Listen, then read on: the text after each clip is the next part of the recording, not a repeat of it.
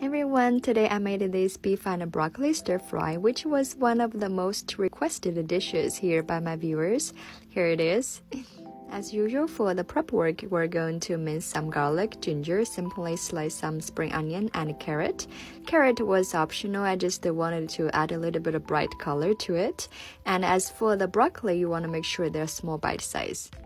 For this type of stir fry, you want to use something really tender on the beef, either beef tenderloin or top sirloin that I use in this video.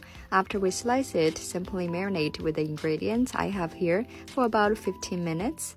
Now last step on the prep work, we're going to make this sauce mixture with ingredients I have here. Simply mix it all together until the cornstarch is fully dissolved.